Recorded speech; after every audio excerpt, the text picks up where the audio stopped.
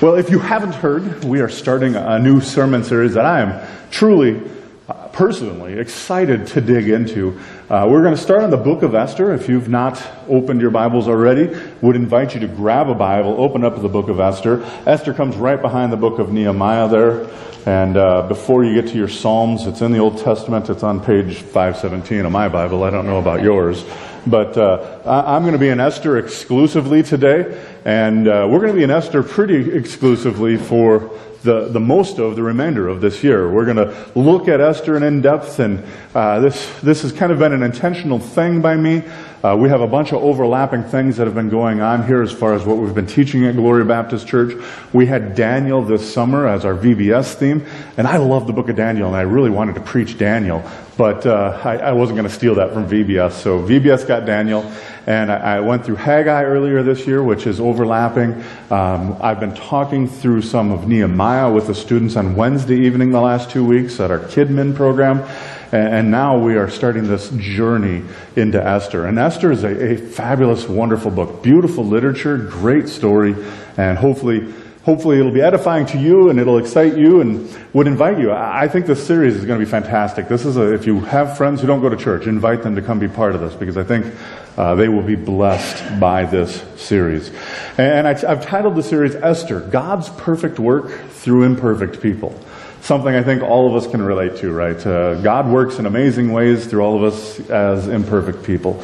And as we begin our study of this book of Esther, I want to give you a bit of background and history on it. The book of Esther was one of the last books of the Old Testament that was written.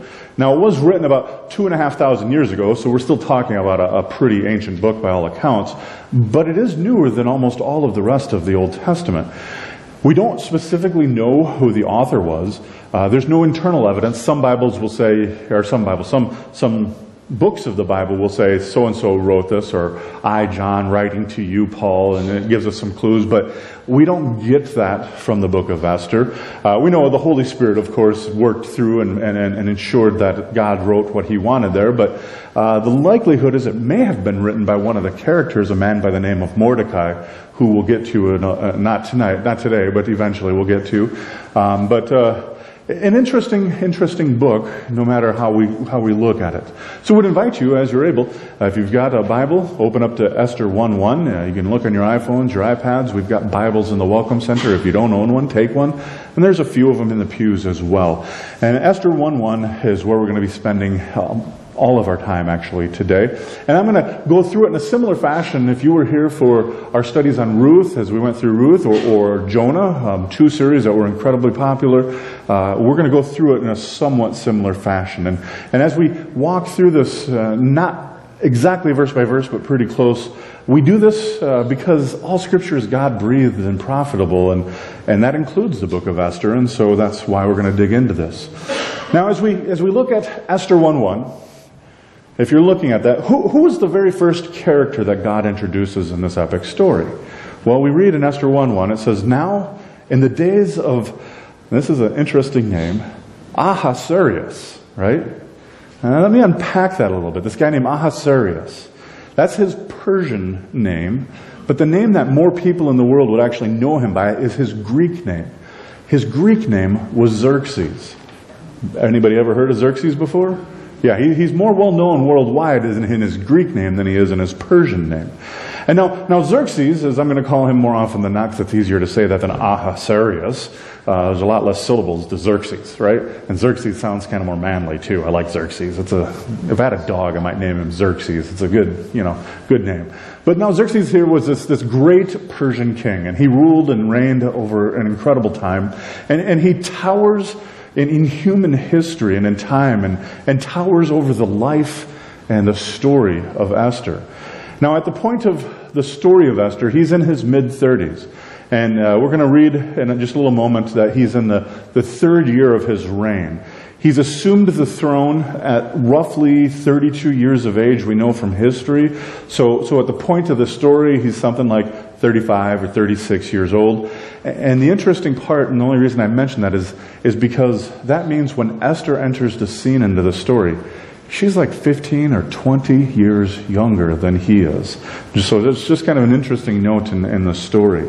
And Xerxes grew up as a man who was incredibly wealthy, very affluent. And he's commented upon at length by a man by the name of Herodotus. If you don't know who that is, if you were to go to his wiki page, or look online, Herodotus was kind of the very first historian of the world who wrote in a particular fashion. You see, up until the time of Herodotus, when you wrote history, it was the victors who wrote the history. So if your team won, you got to write history. And that kind of shades history with a particular slant. When Herodotus comes along, he tries to write from an impartial view. He doesn't try to write, yay, our team won, right? He tries to show both sides of things. And he was the first to really do that. And so that's kind of his acclaim. And he did it at this time. And he wrote extensively about King Xerxes and the Persians. And so we actually have quite a bit of history about this guy that we can read about, much more so than many times we have about other people who are in the Bible. And so some of what I'm going to share with you over the weeks to come comes directly from this historian. He was a Greek historian, and he's kind of referred to as the godfather of historians. And he piloted this idea, like I said, of this impartial telling. And so where does this bring us? Where does this start off with? Where does the story of Esther take place? And if you look again back at Esther 1:1, it says, this is Ahasuerus, or Xerxes, who reigned from India to Ethiopia over 127 different provinces or satraps. The thing you need to know about him, about Xerxes, is he is, without question, the most powerful man on the earth at this time, and truly among the most powerful men in the history of all of the world. There's no one in this day and age and time that ruled as Xerxes ruled. His father was a man by the name of Darius. Darius was a legendary king. He ruled something like 36 years, and Darius was a man who had gone and greatly expanded the Persian Empire. He had taken over all sorts of other countries, conquered them, assimilated them, brought multiple nations under his care and watch. And so the kingdom that is inherited by Xerxes is a kingdom that spans many different nations, many different peoples, lots of different races, different ethnicities, different languages, and different religious convictions as well. And Darius, and even perhaps Xerxes, if they had been religious at all, probably would have been Zoroastrians. And so they were pagans. They weren't believers of the God of the Bible. And it says that at this point in the story, they live in a town by the name of Susa. And if you want a modern day place to imagine where Susa would be located, that would be modern Iran. Okay, so we're in the Middle East, they're in Iran, quite a distance away from Jerusalem, quite a distance away from the temple, away from the priesthood, away from the physical presence of God. And if you don't know your Old Testament background, what had happened was, as often happens, the Jews were disobedient. They did not remain true to the one true God. They fell into idolatry. God brings the Babylonians in as the hammer of justice. And what happens is they are taken into Babylonian captivity. So we've talked about some of this in the past. So the Jews basically are captured, made slaves, taken away 700 miles from their home in Jerusalem and forced to work. Well, as happens over time, when one country conquers another, the Babylonians are knocked off by the Persians. Okay? Well, the Babylonians kept the Jews as slaves. The Persians come in and they're far more generous and far more religiously liberal. And they look around and go, well, we really don't need you all here. Why are you all here? Why don't, go back home, you know? So a whole big segment of Jews do go back to Jerusalem, as we looked at in Haggai. And if you look at Nehemiah, you'll see some of that. And some of the other Ezra, you'll see some of that in the Old Testament. But there were some that kind of said, we're doing pretty good here. I think we'll stick around here. We're not going home. We're not going back to Jerusalem. Which on their part, historically speaking and biblically speaking, was a mistake. They were supposed to go back. They were God's chosen people, and they were supposed to live in Israel. But they liked it where they were, so they stayed. And that kind of explains why they are still living in this area when we get to this time of King Xerxes. And so Darius had expanded this enormous empire, and then he turns the keys over to his son. And in the way it worked back in those days and ages If you were a king, you were effectively thought of like you were a god. You were a godlike person. And you could pretty much do most anything you wanted. There was no checks and balances. You were king and everybody jumped and you said jump, and if they didn't, off with their heads. That's how life worked. If you were king, it was a good job to have if you could get it, right? The drawback was somebody was always trying to kill you. So there's a little give and take there, whether that was a desirable job or not. But Xerxes particularly, these kings would have multiple wives. This tradition, they practiced polygamy. And in that tradition, women were widely mistreated. And in addition to that, beyond having multiple wives, he had a very large harem that would be just a whole wing of his palace, and where he would keep these women whose job was just to keep the king happy, whatever his desires were. And so this starts with Darius, and who was actually a very good king. And then he has multiple wives, Darius does, and has lots of children, because one of the things that they believed in that day and age was the more wives and the bigger harem and the more children you had, the greater you were perceived as a man and as a king in the kingdom. But as Darius was reaching the end of his reign, he reached a point where he had to make a decision. He had lots of wives, he had lots of sons. Which one is going to take over?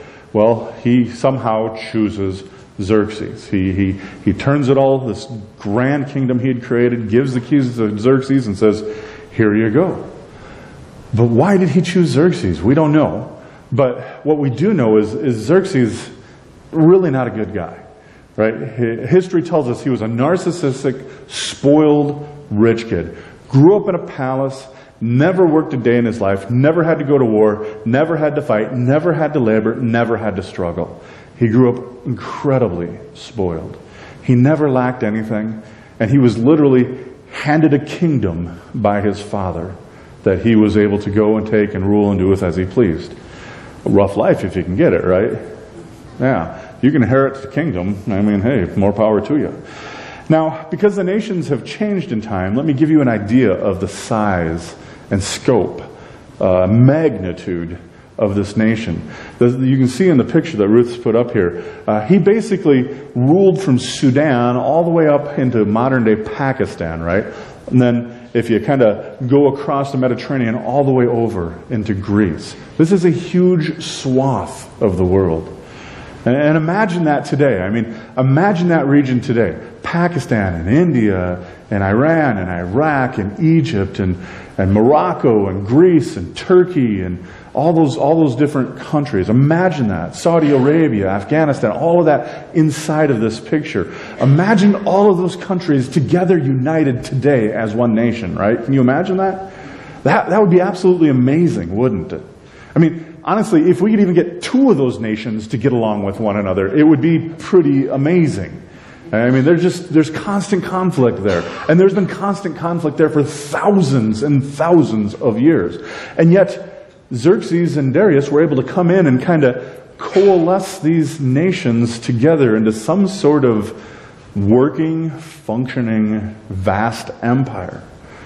And at this point in the history of the world, there had never been an empire this large, this vast, this affluent, this powerful. And so it's hard to overstate who this guy Xerxes was.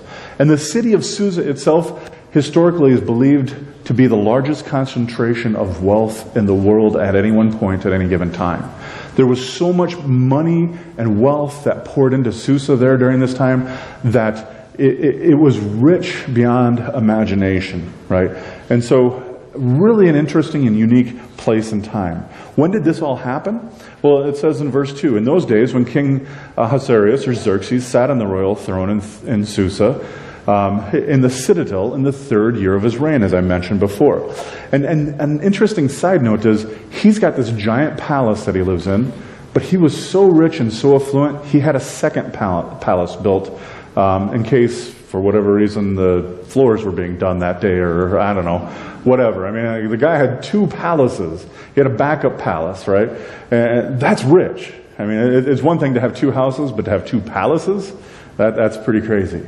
And in addition, we're told from history that Xerxes was a really handsome guy. Now, I don't know exactly what a handsome guy back in that age was, but tall, dark, and handsome, I imagine. But I would disagree if that's handsome. I tend to think of pasty, a little overweight with a bad knee. That's handsome, right? Ladies? Come on? No? All right. But whatever your picture of handsome is, the history, Herodotus tells us that Xerxes was perceived to be a very handsome man for his time. A good-looking guy. So he's got wealth. He's got power. He's got looks. This guy has it all, right? And then we're told about his throne. For whatever reason, it's more a man thing, I think. Sometimes as men, we have things that we like to own. For some guys, it's a car, right? And that car is like a representation of who we are. For some guys, it's their bass boat. Some guys, it's how they take care of their lawn. If my lawn doesn't look right, then I don't look right, right? Some guys, just all kinds of things like that. And for King Xerxes, it was his throne. Let me tell you about his throne. His throne symbolized everything that he valued. The throne, we're told, is beautiful. And it's enormous. It was glorious. The picture of him seated on it is of him as seated whenever he was there, whenever he was seated on his throne, no matter where he was and where that throne was put way higher than anybody around him. So no matter where he was looking down upon you. Okay? He was high, he was exalted, he was meant to be glorious and to really look godlike, right? And this throne is to show him in all of his majesty and all of his glory. And it was meant to show him as ruling and reigning as if he were truly a god. And when he would go off into battle, he had a special team. They're like his own special forces. A group called the Immortals. And they were these special fighting operatives that he had that would surround him. And they would literally carry this giant monstrosity of a throne wherever the battles were. They would find the highest hill and they would take that hill as his special forces. They would go up on that hill and they'd build a platform and they'd put him up on top of it so he could see and everybody could see him. And know, oh yeah, he must be better than us because he's up top. Remember how playing King of the Hill was when you were a kid? Yeah, this guy's playing King of the Hill at a kingly level. And so that's what this guy was about. He would always sit at the highest point. He would always make himself visible, and he loved to sit there and watch his foes get defeated. And part of the story of this throne was, if you or anybody else were to go and sit on the throne, or even touch the throne, immediate death. That was the law. And not only that, there was a special rug that they would lay out before they would put the throne down. If you touched that rug, immediate death. They would kill you. Didn't matter who you were. Didn't matter why you touched it. Death. Only these immortals, these special forces guys that he had, were allowed to touch these things as they would move them. And that was it. Nobody else could touch it. And so the other part of it was, even if he wasn't in the room and you were walking by the throne, say you were in there that day and you were sweeping the floors, you were required to bow down before that throne, even if it was empty. This is how big his ego was. You had to bow down, you had to worship, you had to, in adoration, even though he wasn't there, to the great King Xerxes, this king of kings, right? He thought he was a god. And he was effectively worshipped as if he was a god. So he's got all this wealth, power, influence, might. What's he do with it? Right? What's he going to do with all of this money? What's he going to do with all this power? What's he going to do with all of his fame? Is he going to take care of all the widows and orphans and those in need? Is he going to look after young girls who might have been abused in that day? Is he going to look for kids who needed a hand up, or kids who might not have had a dad and mentor them? No, of course not. He's not going to do that. Here's what he does. Look at verse 3. It says, he gave a feast for all of his officials and servants. The army of Persia and Media, and the nobles and the governors of the province were before him. So he brought in all of his military leaders. He brought in all of the big higher level government leaders and brought them in for a party. What's the biggest party you've ever been to? Was it maybe a wedding dance, a wedding reception kind of party? Maybe you were at a big party for somebody's 50th anniversary. Maybe it was a high school 25th anniversary or something, right? This party, though, was the party to end all parties. The commentators say just his military generals and his leaders and his rulers were over 15,000 people. 15,000 people. Food, drinks, flowers everywhere, we're told. Place settings for everybody. Entertainment day and night. Do you need a ticket to get in? Nope. It's all free. It's all from this great king, Xerxes. How long did this party last? This is where it gets really crazy. Look at verse 4. It says, while he showed the riches of his royal glory and the splendor of his pomp and his greatness for many days. How many days? 180 days. At least 15,000 people partying for half a year straight. All of the political leaders, all of the military leaders. And they're all like, we're going to go to Susa and we're going to get knockout drunk for 6 straight months. It's effectively what they did. So you know from history, if they can get away with this, that the country is, or the empire is running pretty well. Could you imagine if, well, our country might run better if all the leaders left for 6 months, but nonetheless, that's neither here nor there. But if you've got a country like this and all your military leaders and all your political leaders effectively leave their stations, they can only do this at a time of great peace. You've vanquished all of your enemies. You've suppressed all the insurrection. You have shown your wealth and your might, and there's nobody left to resist or rebel. And so this man has power, and he's putting on this party to show off, right? And not only does he do this, and he does this because he loves people, right? No, that's not why he does it. He does this because he's generous, right? No. He doesn't do it for either reason. He does it to show off. Verse 4 says, he showed the riches of his royal glory, right? Glory is a worship word. That's our church name. That's our community name. Glory should be reserved for worship. And he wants to show off his glory. He's saying, everybody come and look at me. Everybody come and see me and what I have. Everybody come and check me out. For 6 months I want you to come and party, but I'm going to be up here on this throne looking down at you just to remind you of how much better I am than you are. It's all about his glory. Now we as Christians, of course, we believe that kind of glory is reserved for another kind of king, right? A king who seats himself on a throne. A king who rules and reigns over the nation. The King of Kings. That's the kind of king that kind of adoration and worship should be reserved for. But here is Xerxes, exalting himself, trying to make himself glorious. A mere man acting like God. The story continues in verse 5.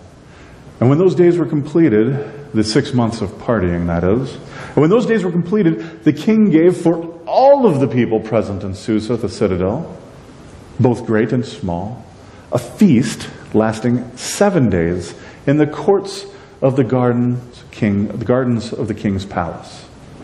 So after 6 months of wild and lavish partying with 15,000 of his best friends, he throws another party, right? And for 7 days invites everybody. Come on in. Come into my gardens. You regular folks, right? So people like me, I'd finally get to go. Come on in. Come on in. All you normal citizens, come on in. All you peasants, we'll give you 7 days. 180 to the important people. 7 to you lower folks, right? Regular folks, the poor people. I mean, as I think about this, in my imagination at least, visually I think of like basically Woodstock with all the really good bands. That's what I imagine this looked like, right? Just pandemonium and chaos.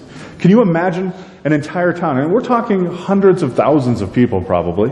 Can you imagine an entire town shutting down and going to party? It would have been nuts. Now in verse 6 we're told some more about kind of who Xerxes was through some of the things that he decorates with. Verse 6 tells us about some of the colors in the palace. They used purple wherever they could. And the reason that it tells us that Xerxes used purple was because purple was the most expensive dye back in this day and age. It was very difficult to create, very difficult to acquire. Only the rich people had it. If you know something about the garb that the priests would wear in Jerusalem, they might have a little bit of their tassels on the very fringe of their robe, might have a little bit of purple on it to signify that they were a big uppity up in the church. But they would only still have a tiny, tiny little bit. And here Xerxes has got like drapes and carpets, and I mean has the washcloths, and the bathrooms are made purple, and I mean just you got napkins that you're disposing of after the meal, they're purple. Anything, I mean there's purple all over the place. And then the rest of verses 6 and 7, if you want to read those at home, reinforce just the opulence of the palace that he lived in. It says the curtain rods, above the windows, they were made of solid silver. Right? Can you imagine that? And then they had couches that were literally made of gold. An entire couch. And there was fancy stones everywhere, we're told. And verse 8 comes in and it reminds us that there's this ridiculous party going on within all of this splendor. And the only rules of the time of these parties was go and drink and do as you please. The wine cellar of the king was open to everyone. Now, back in those days and ages, it was customary for the husbands and wives to dine together, but for whatever reason, not here in this story. And so we read then in verse 9, it says that Queen Vashti also gave a feast for the women in the palace, those that belonged to King Ahasuerus. So while all the men and all the rest of the town are over here drinking in one wing, we got all these ladies having a feast and a party over in another wing. And these are just all the women that he owned as king. And this was a day and age where you owned people. And we'll get more into that as we dig in further in the story of Esther. So we have Queen Vashti over in this other wing. She's having a party. But you may not know this about her if you've never studied this before. Does anybody know who she was? Before she became queen, she was his brother's wife. He saw her, he wanted her, he took her. Not only did he take her, he said, you got an awfully good looking daughter, I'm taking her too. And made them both his.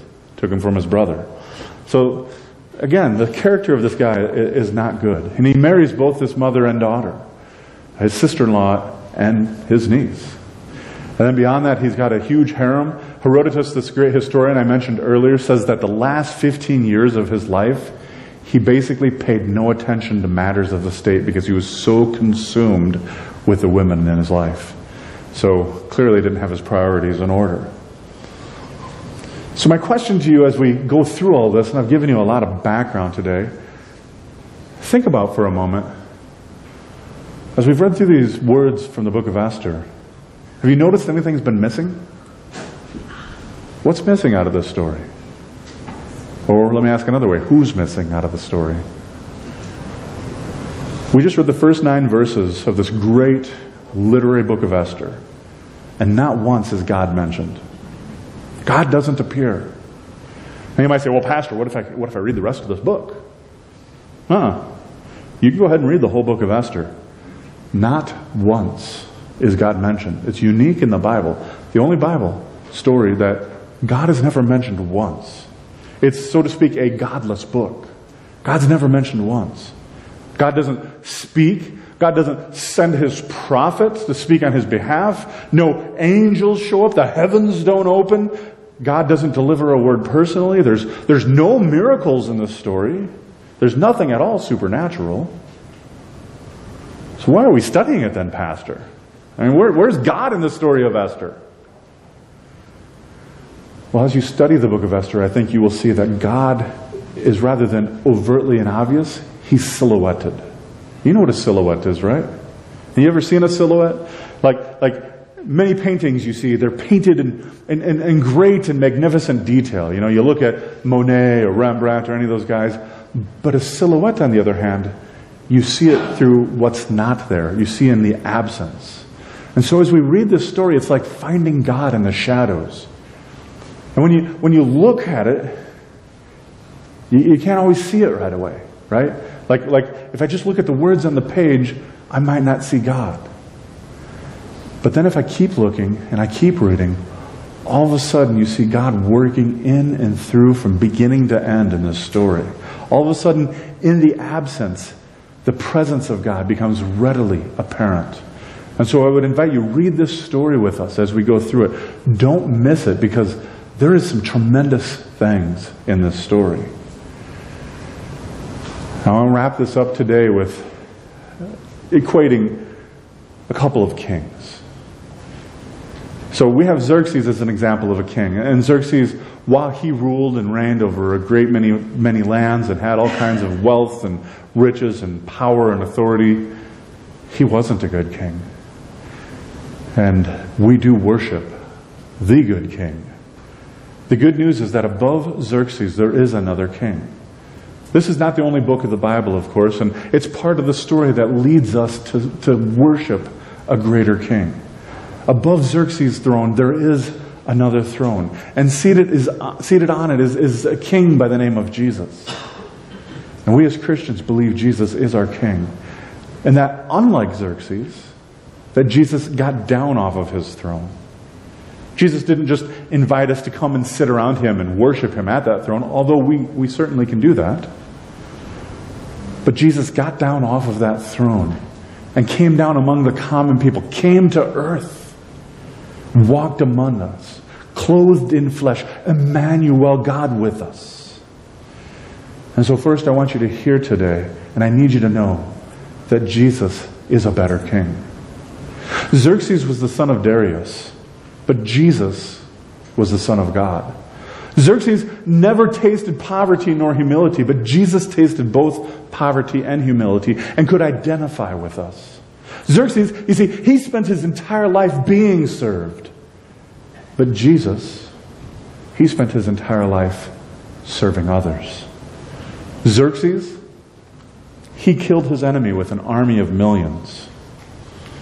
Jesus, he died for his enemies, saving 1 billion. See, Xerxes, he sat on this throne in Susa, but Jesus sits on a throne in heaven. Xerxes was the most powerful man on earth in his time, but Jesus is the one who created that earth and created time. Xerxes declared himself to be the greatest king of all kings. But Xerxes died. He stood before and was judged by the one and only King of Kings, the Lord Jesus Christ. We folks are citizens of a greater kingdom. We have received a greater gift. And we are looking forward to a greater blessing. And as we gather and study this together, we gather in the name of the one true King. He is the King of Kings. And that is why we celebrate Jesus Christ. And if we're willing to throw lavish and extravagant and fun and joyful parties for ungodly things, for false kings, for our own selfish joy, then how much more should we rejoice and be glad that our King knows us, that our King loves us, that our King saves us, that our King seeks us, that our King serves us, and that our King is preparing an eternal banquet for each and every one of us. Folks, Jesus is greater. And whatever you hear throughout this story, keep that in mind. Our God is for you, our God loves you, and He is greater. This is the beginning, I think, of a great adventure through the book of Esther. Come back next week to hear some more and bring some friends with you. Let's pray.